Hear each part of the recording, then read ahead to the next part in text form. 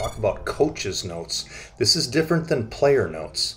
So player notes you access by clicking on player grading and then select the player that you want to leave a specific note to a specific player that only that player can see.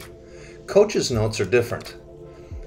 If as a coach I want everybody on the team to be able to see this, or as a coaching staff we want to collaborate, maybe we're all looking at the game film at home Friday night late or early Saturday morning before our meeting, we can add coach's notes, and as we type them here,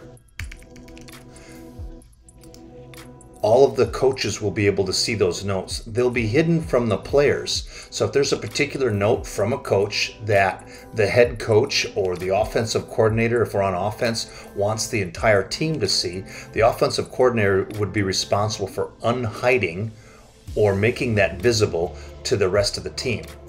So you can add text box right here onto the video, you can add player grading, and you can add coach's notes. All three different ways to communicate to either the players or your coaching staff.